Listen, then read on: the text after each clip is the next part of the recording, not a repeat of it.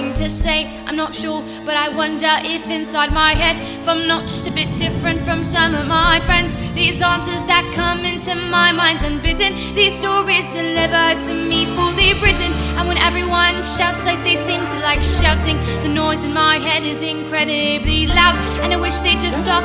My dad and my mum and the telly and the stories would stop for just once. I'm sorry, I'm not quite explaining it right. The stories becomes anger, and the anger is light.